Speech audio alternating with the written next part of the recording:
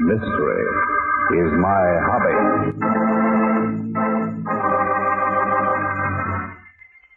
Ladies and gentlemen, Barton Drake speaking.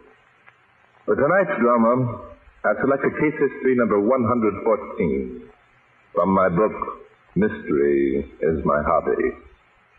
I call it Bullets Make Holes. Like I was telling you before, this fellow Ronald the Razor, we called him the Razor because that's what he mostly used to commit his crime. Take a razor and slit your throat from hairline to hairline, just as slick as a feller's skin in a catfish. Well, sir, this fellow, Ronald the Razor, escaped from the pen last week, and I got a hunch he's heading straight for this lodge. Probably cross the Pierre Marquette on the bridge below Walhalla, then sneak up along the south bank. They caught him here, you know. Started slitting throats, beginning with cabin number 1, and worked his way up to number 6, doing a neat job in all of them. Never would have caught him in number 6, only his razor got dull, and he had to stop and strop it on the bedpost.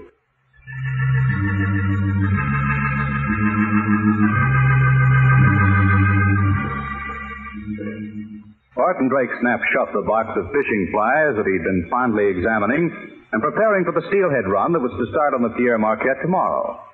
Slowly he rose from his chair and walked over to the fireplace where he stretched his long bones in front of its cheerful warmth. For there was still a trace of snow on the old Pierre Marquette. Slyly he winked at Inspector Noah Danton as old Charlie Ames, the lodgekeeper, concluded his gory tale when the inspector dropped his can of worms. Then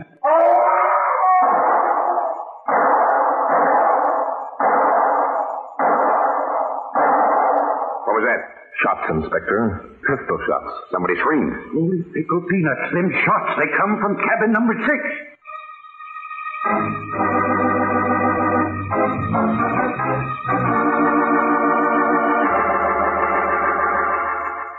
And now back to Glenn Langan for the second act of Mystery is My Hobby.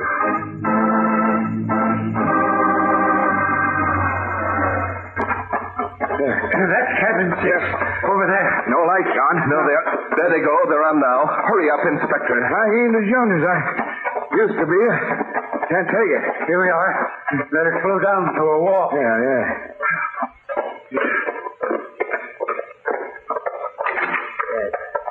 Yes, Max. Blood, horrible. What's going on in here? It's in blood. Who is this man, Charlie? Steve Morgan comes here every year to fish. Him and his pal, Max Warner. Holy buckets of buttermilk. There's Max there on the floor. Take that gun away from him, Inspector. You bet. Hey, you. Give me that. What'd I get? Gun. Give it here. Yes, take it. Blood, horrible. Hey, this fellow Warner's a mess. Yes. The shot went through his jugular vein. That accounts for so much blood. 45 automatic, Bart. Yes, and 45s always make big holes. Max, not Max. Couldn't have been Max. What's the matter with him, Bart? Nuts? I hardly think so, Inspector. More likely a state of shock. Come on, fellow. Snap out of it. Snap out of it. Snap out of it. I hate to do this to you, but I... Don't. What? Don't. Well, but you've got to come to. Morgan. What? I'm all right. What happened? That's what we want you to tell us. I don't know. Did you shoot this friend of yours, Max Warner? Shoot him? Yes. I don't know. Well, yes, I shot him. I must have shot him. Take away that blood. I can't stand blood. Pull yourself together, man. I'm sorry. This has been an awful shock. Yes, I shot Max, but I didn't know it was him. Yeah? Just who'd you think it was? I don't know. Stop saying that. I went to bed early and wanted to get an early start fishing in the morning.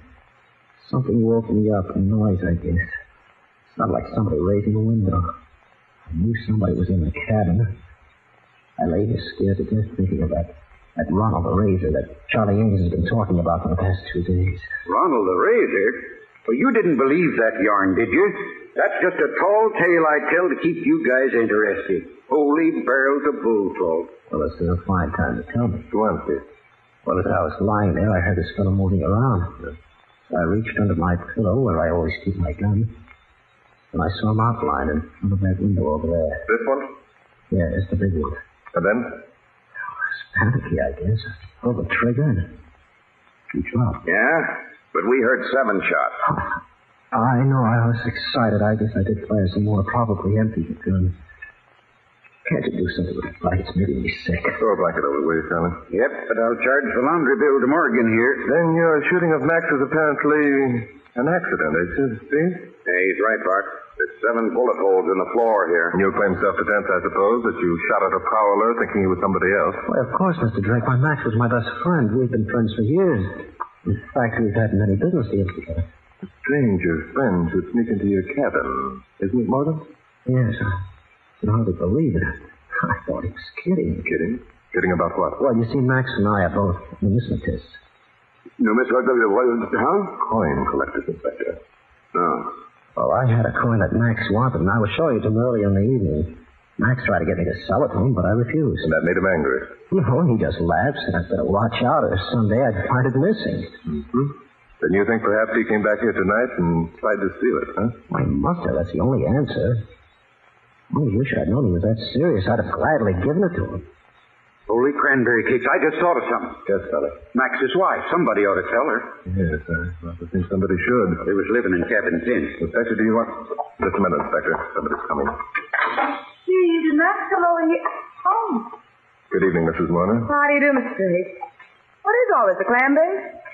Something terrible has happened. What's the matter? Did Brown Copper go down? Your husband was shot, Mrs. Warner. Stop. Max? Where is he? Under that blanket. You? Yes. I'm sorry to have to tell you this. You're sorry. What are you sorry for? I'm glad he's dead, the louse.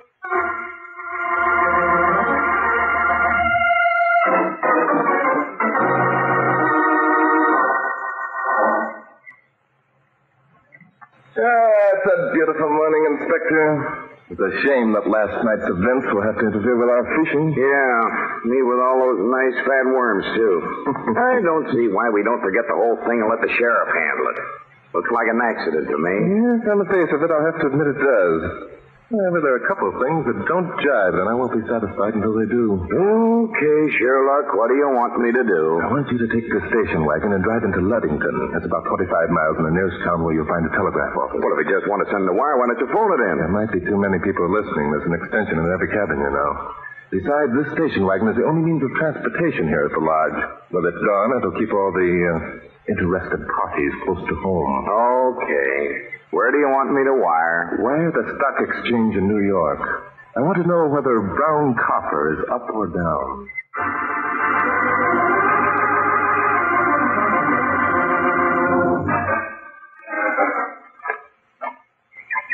Let's walk around here by cabin 6, Charlie. Huh? What for? Something Steve Morgan said last night bothered me. He said he thought he heard a window open. Yeah, that's what he said. Now, this big window here, this is the one Max said he was standing in front of when he was shot. Steve said he made a perfect target. Would have, I guess. Anyways, head and shoulders. He couldn't open that window, though. Why not? It don't open. Nailed in there solid as a tombstone. That's what I'm saying. How about these? The ones here for sale. They'll open. Careful, Charlie. I'm looking for footprints. I don't see none. No. The ground is soft, too. If anyone had tried to open these windows from the outside, there'd be plenty of them. Yeah, let's go around back.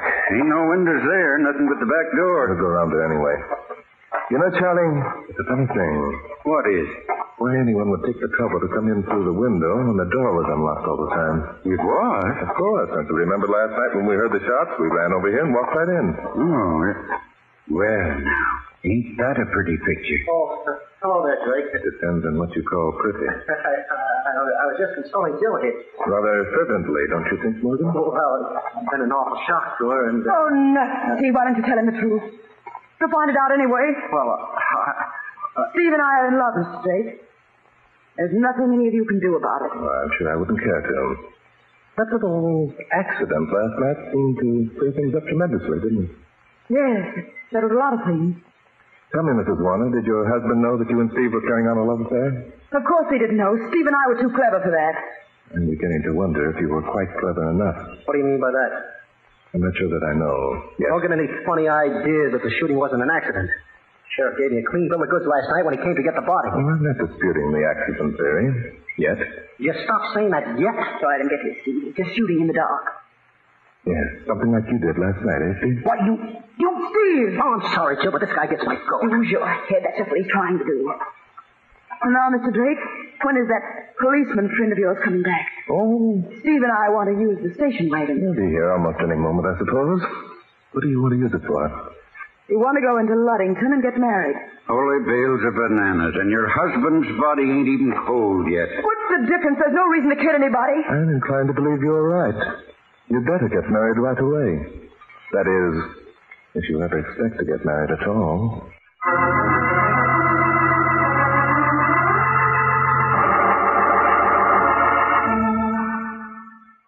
And now back to Glenn Langan for the third act of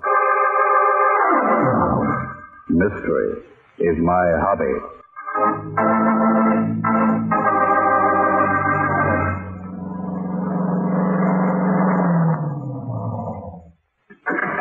Well, Inspector, am I glad to see you back. Yes, I had to wait a while at the telegraph office for an answer. What did you find out? Brown copper is down, brother. And I mean down. Downing. The very bottom. Well, come on, Inspector, tell me. I know you well enough to know that you'd find out why it was down. Well, Brent, it's this way. You see this fellow that was killed last night, this Max Warner and his pal Steve Morgan, had a corner on that stock. I see. Yesterday, this Steve Morgan wired his broker to unload his entire interest. He did. Sold at a big profit and broke the market. But Max didn't unload his stock. No, Steve left him holding the bag. Must have wiped the guy out. Well, this is really beginning to stack up, isn't it? Well, I don't see how. If Steve pulled a dirty trick like that on Max, then Max would have been the one who would have been gunning for Steve, not the other way around, the way it happened. Well, that could have been it, Inspector. I get it. Max finds out that his pal has sold him out and sneaks over to Steve's cabin to get even. Steve sees him prowling around in the dark, thinks he's a thief, and shoots him. Right. Well, any way you figure it, it still comes out the same. You can't pin a murder rap on Steve. Well, it seemed to be it, Inspector. If Max had received any word of what Steve has done. I wonder. Oh, Charlie! Charlie Ames! Yeah? Will you come over here a minute, please?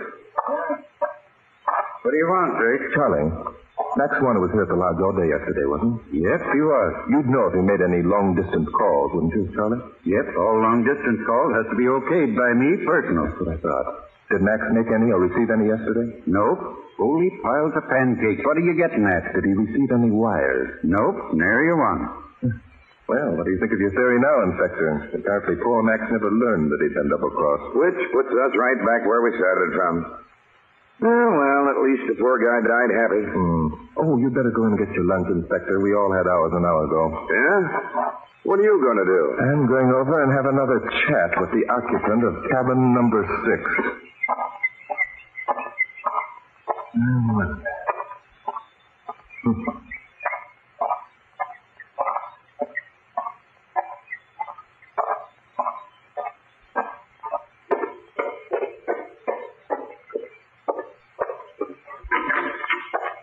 Hello there. Anybody home? Come right in, Mr. Drake. Oh, it's you, Mrs. Warner. I rather expected to find Steve. Steve's out getting the station wagon. They're going into town to get married, remember? Now, I hate to be a party to the curtailment of such sweet happenings, but I'm afraid, my dear Mrs. Warner, you're not going anyplace. Who's going to stop me? I am. You and who else? Now, really, Mrs. Warner, you can do better than that. Such a trite little place. What's the matter with you? What have you got against Steve and my getting married? Well, nothing. Nothing at all. Only I'm not sure that Steve knows what he's getting into. It's a nasty remark. Yes, I know. And I also know a nastier one. A little thing called murder. Don't make me laugh. You couldn't prove my husband's death wasn't the result of an accident. I can only prove it was murder now, but I knew it was murder from the very first. How did you know? You tell me. Well, supposing it was murder. I mean, even if it was, that has nothing to do with me. I didn't shoot Max. It was Steve. You're such a refreshing young lady, Mrs. Warner. Starting to turn on your lover already. Well, I'm not going to a chair for something he did. I'm afraid you are, my dear girl. There's such a thing as an accomplice. That also can carry the death penalty, you know. Now, will you come along peaceably, or shall we go to meet your paramour, or do I have to use force? I'm not going anywhere. I think you are. Does this look like it? Yes, sir. Another automatic. You and Steve must have brought out an arsenal. And I'm a better shot than Steve, Mr. Drake. I wouldn't advise you to make any false moves. I see. Well, certainly you don't expect me to just keep on standing here. No. You're going to get in that closet, and you're going to stay there till Steve and I can make our escape. Really, I don't believe I care to. I imagine that closet's rather stuffy. Get in there, Mr. Drake, or I'll shoot. I don't believe you would, Mrs. Warner. Just try me and see. I'm coming after that gun.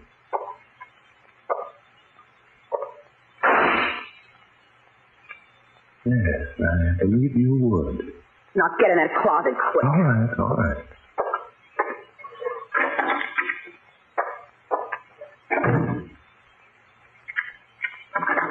And don't try to break out, at least not until after we're gone. If you do, next time I'll shoot you still. Well, as good old Charlie Ames would say, holy miles of mustard. There they go. Happy bride and groom. I hope the good inspector heard that shot. There's nothing like a shot to make him come a-running. I guess I could bust out of here at that. The place is too small. I can't get a run for it. Charlie's got staunch cabins, good solid oak. And that lock's no easy mark either. Hey, Bart! There's no team nowhere. Bart, where are you? You all right? In here, Inspector. Where, in the closet? Yes, unlock the door, will you? I can't. There ain't any key. Then shoot out the lock. Hurry. Okay, keep your shirt on and stand out of the way. Go ahead.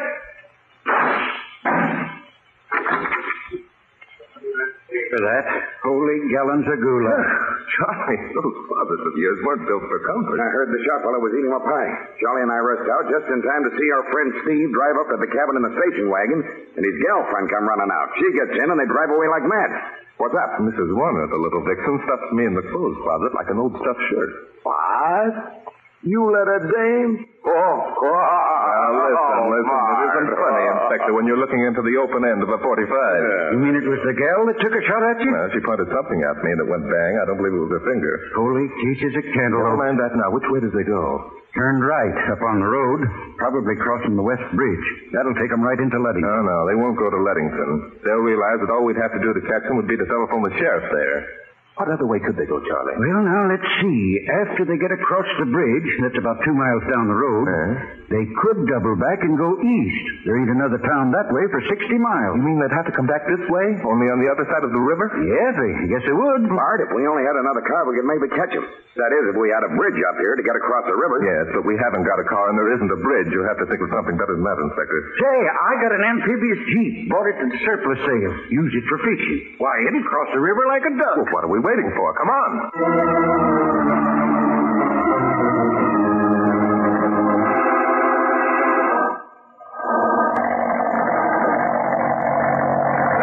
This is all right, eh, Bart? It'll have to do, Inspector.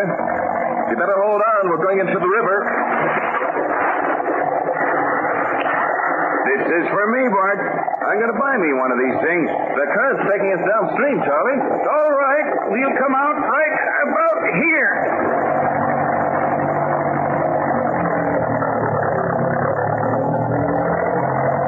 Now, if we can just miss a few of these trees. Whatever you do, get us over to that road in a hurry, Charlie. Okay.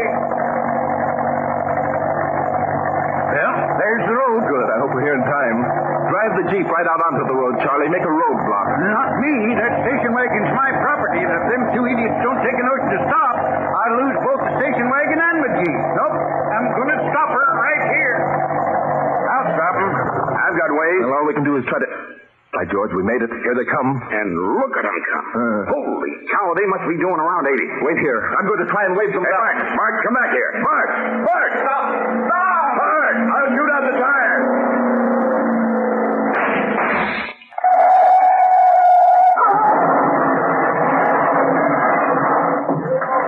Bart, you all right? Yes, Inspector. Fire the minute she smashed. Turned over 5 times. I counted. What a mess. Well, there's nothing we can do for them now. The poor devils. Even if they were guilty of murder, that's a horrible way to die.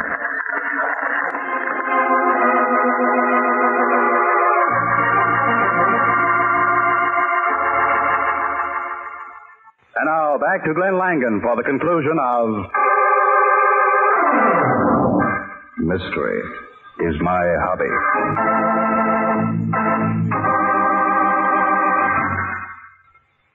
Now, Bart, will you please tell us what this is all about? Before we all went off on that moving picture chase, I thought that you thought that Max Warner's killing was an accident. Oh, I'm surprised at you, Inspector. You should have seen the minute we walked in that cabin that it had to be murder. You mean you knew it all the time? Certainly. How? Well, the way I see it, Inspector, Steve Morgan and Joe Warner came down here with the express purpose of killing Joe's husband, Max. Premeditation, huh? How do you figure that out? Because of the fact that Steve unloaded his brown copper before Max was murdered. Say, what would you suggest is the best fly this time of year, Charlie? McGinty, best fly for the spring. Good. Tell me more, Bart.